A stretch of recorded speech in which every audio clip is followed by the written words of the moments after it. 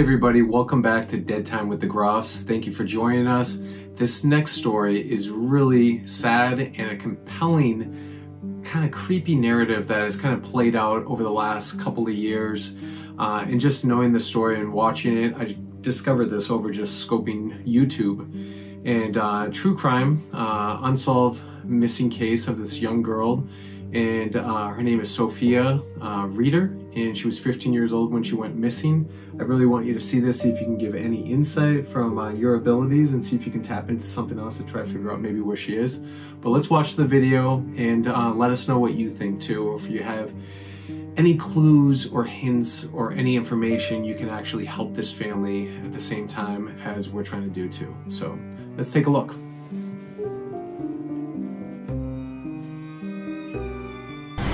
Right now at 5:30, we are speaking exclusively with the parents of a missing teenager who fear that she may be the victim of human trafficking.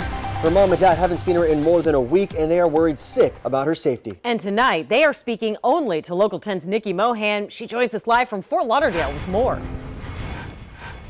It was very hard for these parents to come forward, but they are terrified. Where is their daughter? 10 days have gone by and Sophie Reeder is still missing. Flyers are all over the Croissant Park neighborhood in Fort Lauderdale as they're looking for any clues. On the night of May 20th, 2017, Sophie Reeder left her Fort Lauderdale home and was seen on surveillance footage walking down West Davie Boulevard in Fort Lauderdale. That surveillance footage of Sophie coming down the street with her headphones on is the last known sighting of her. The night before Sophie Reeder went missing, she was pacing the floor of her father's Fort Lauderdale home. Around 11:30 p.m., he told her to go to bed, and the next morning when he woke up, his daughter wasn't home. Sophie's father, Patrick Reeder, originally thought that Sophie went to visit friends or visit her mom. But after calling around to friends and family who said that they hadn't seen Sophie, her father filed a missing persons report with the police. I went into her room, I saw a candle burning and her computer on her bed,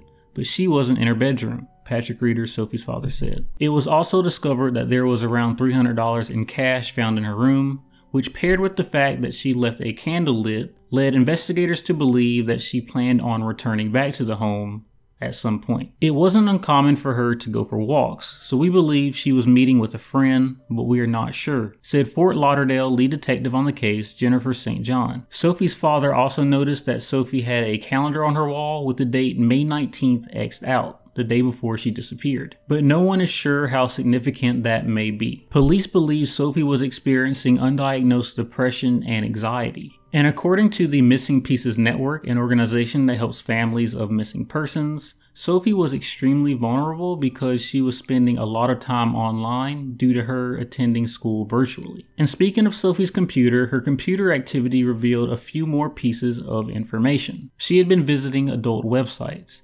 specifically sites where older men pay to have relationships with younger women, or sugar daddy sites, which led investigators to fear that Sophie may have been abducted and forced into human trafficking. With Detective Jennifer St. John saying, "It's very prevalent in South Florida, and unfortunately it's so easy to get entangled into it and not even know necessarily right away that you're involved in it until you're so deep into it that you don't know how to get out." And when Nicole, Sophie's mother, searched her room, she became even more concerned about her daughter's well-being. "When I went through her room, I saw things like stockings and garter belts, booze, drugs.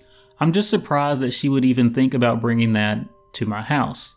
She picked the wrong crowd to hang out with, and I totally believe social media and being on the computer and talking to the wrong people led to her disappearance," said Nicole. Authorities believe Sophie left her home around 12:45 a.m. on May 20th. Her cell phone pinged in front of a house nearby around 3 a.m. when she tried to make a phone call. Records indicate that the phone stayed in that area until around 9 a.m. when it was either turned off or died. Authorities noticed that there was an apartment complex near where Sophie's phone last pinged, and they later learned that Sophie knew someone that lived at that apartment complex. Eventually, investigators received a search warrant for the apartment complex, but it was later reported that they found no information that helped further the investigation into where Sophie was. Since then, 4 years have gone by, and despite a vigorous search for Sophie, she still remains missing. And as of today, no one has been arrested in relation to her disappearance. Over the years, authorities have continued investigating the case with hopes that someone with information would eventually come forward, but investigators fear that Sophie could be a victim of human trafficking or an online predator. The National Center of Missing and Exploited Children created an age-enhanced photo of what Sophie may look like today. At the time she disappeared, she had a heavy presence online,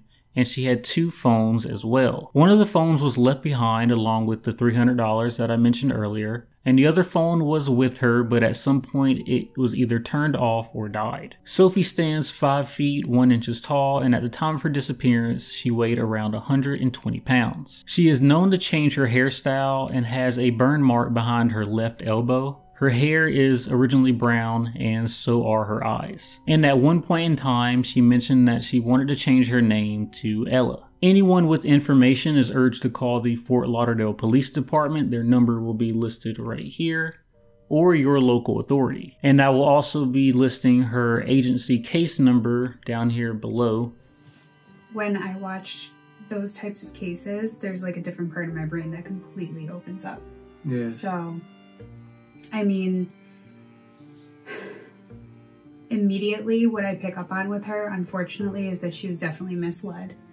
I do feel she was in conversation with somebody, and then I started visually seeing, like, as they were showing the footage of her walking down the street, I immediately saw a pickup truck come up next to her, but that she was anticipating meeting up with this person. And I saw it being a dark red color. There's 2 gentlemen in the vehicle, which I don't think she anticipated. I think she thought maybe one would be. One was a light colored skin, the other one was darker colored skin. So there's 2 gentlemen in the car, and then I saw her get in. And the next thing that I saw, the next vision that I had, was there was this big chain link fence with like a lot of plantation, like a lot of greenery and stuff, almost as if you were pulling into what looks like not like a greenhouse, or like, what are those things called where you buy plants and things like that? It's like a greenhouse where they have all the plants and stuff like that. Yeah. There's a lot of like plants on the ground, and there was this big chain fence, and I saw the truck pulling in, and then I got this weird name like Wax. Like, I know it sounds strange, but I'm not familiar with where she's at, but there's something like Waxby or Wax something with the name Wax in it. So whether it be a street name, WAX, there's something about WAX that comes to mind with her. And, you know, the number and everything up there, I would be compelled to call that and see if I can give the authorities any other information. Well, we've actually worked a lot with detectives, police in the past, especially you have on unsolved missing cases or any other information that has gone wrong for families. So I think this is a great case to explore a little bit more. And if we can help find or locate where she is, I think that's, you know, that's the bottom line. That's what the family wants to do. The father, the mother, they've been at this for years and they're not giving up. And, you know, a lot of great people like this gentleman who's been kind of dissecting the case and stuff like that, and other YouTubers and TikToks we've come across. I've read articles on this recently, and I really wanted to get your insight on it because maybe you can give a couple of puzzle pieces to help the detectives on the case that this is still unsolved. This is missing. She hasn't been found. Sophia is still out there, and we don't truly know where she is, but we're just coming across this case for the first time. I thought it was super compelling, and if it helps, you know, any information you're giving right now out there, and if anybody knows any more insight or information you can share with us, please comment down below. Definitely write us. Right here is our email, deadtimegroffs@gmail.com, and we want to hear any information you have or any other videos or anything that you can offer for them. And again, here's the number. You can see it on the screen right there. If you have more information that might maybe direct the police, please give them a call. I think I'm gonna give them a call. I mean, that's the crazy part about all this, is like I'm flooded with information right now. So if I can somehow get a hold of the family or even just call the number, I think hopefully with my ability I can lead them to some sort of clues or the next step in finding her. So I think we should do a follow-up video of this. We'll do another video based on Sophia, and we'll let you know what we come up with in the near future, and hopefully we can try to help solve this unsolved missing case that's been going on for a very long time right now. So stay tuned, and we will try to figure out some more information, and we'll come back to you once we have that. And any other insights you can give, I guess, for anyone that's watching? I would say anybody who's familiar with this location, definitely the street name or the WAX of some sort. There's a big, and I don't know if it's an abbreviation, WAX, but there's something about a very big, what looks like a greenhouse type, not the building a greenhouse, but like the plants and this big chain link fence that would open up, and this red pickup truck with these two gentlemen inside had entered this first. The weird thing is I don't think she went far. I don't think this is a case where they took her out of state even. I feel like she stayed local, which makes it even more compelling to try to help. So hopefully I could get a hold of the family, or we can contact the number and hopefully help. All right, everybody. Thank you so much for watching, and stay tuned for more videos to come. So this is DeadTime with the Groffs. Have a great night. You know, look around you, stay safe out there, and don't forget to look under the bed. Look under the bed. Take care. Bye.